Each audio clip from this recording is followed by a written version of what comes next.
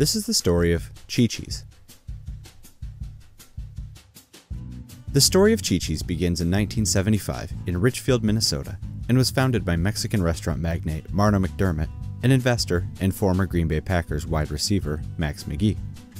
McDermott, who is a graduate of the University of Minnesota and a longtime fan of Mexican food, had previously in the 1960s created a Mexican fast food concept called Zapata, similar to the Taco Bell franchise, and which later came to be called Zantigo. Together, the pair opened Chi-Chi's Mexican restaurant in a section of the downtown bar. Chi-Chi's, which took its name from the nickname of McDermott's wife, was an immediate success, and in 1976, despite sales expectations of $400,000, first-year sales would skyrocket to $2 million. The rapid success caught the eye of John Stevens, a Minnesota-based stockbroker. Stevens convinced McDermott to sell him the rights to operate and franchise Chi-Chi's restaurants. The founder seized the opportunity and sold the business to Stevens. Shelley Frank, vice president of concept development at the Kentucky Fried Chicken fast food chain, was then called upon to run the new restaurant business. In 1977, Mr. Frank was named president and CEO, and the company headquarters were moved to his hometown of Louisville, Kentucky. By the early 1980s, Shelley Frank drove rapid expansion of company-owned stores, and soon, Chi-Chi's began to spread throughout the Midwest, where they had virtually no competition, compared to other regions, where they competed with El Torito and Casa Gallardo. From 1981 to 1983, company-owned restaurants soared from 1 to 46, and in 1985 alone, over 40 new Chi-Chi's locations opened. The success would stumble a bit, though, beginning around 1986. This coincided with an overall decline in the industry due to lowered alcohol consumption, saturated restaurant markets, maturing baby boomers, and the growing popularity of at-home food and entertainment options. Shelley Frank would retire that same year, and Hal Smith came on board as Chi-Chi's new leader. Smith put a focus on changing the culture within the company, and by 1987 things began to turn around. This success would once again attract outside investors, and in an attempt to block a hostile takeover, Chi-Chi's executive management looked to be acquired by someone on better terms. The company was purchased by San Diego-based Foodmaker Inc., the owner of Jack in the Box restaurants, then the country's fifth largest fast food chain.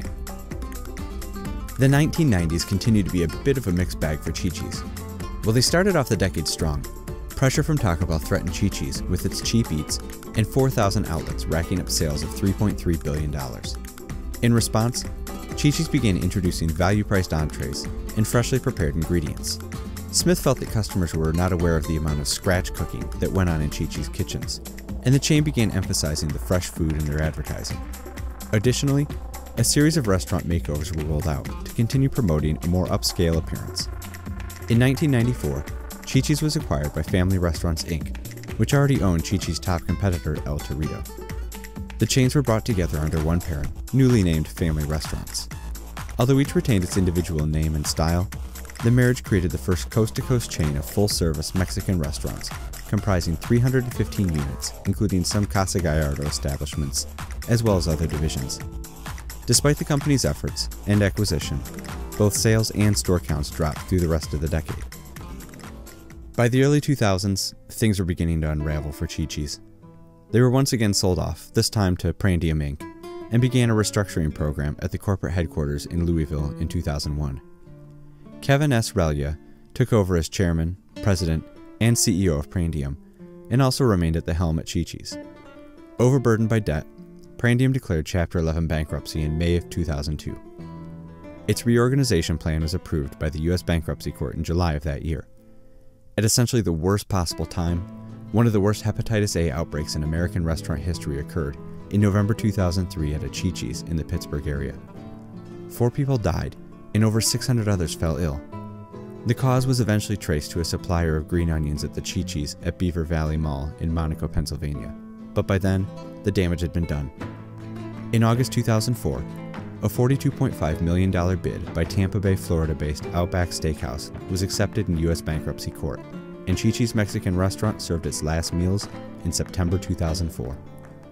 Outback overhauled some Chi-Chi's locations and turned them into Outback restaurants, and sold off most of the remaining former Chi-Chi's properties.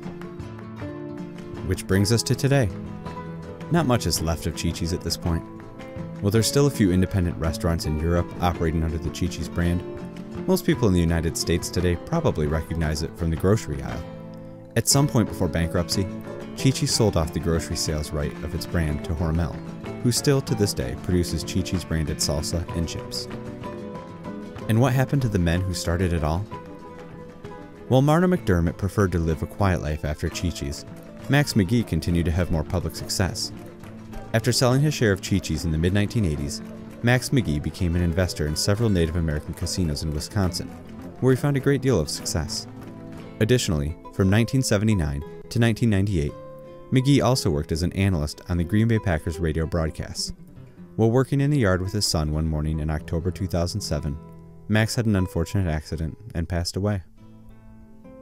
One last thing before you go.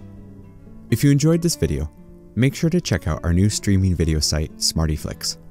We're working with some of the best indie video creators to bring you a ton of great edutainment content into one spot. Check us out today at smartyflix.com.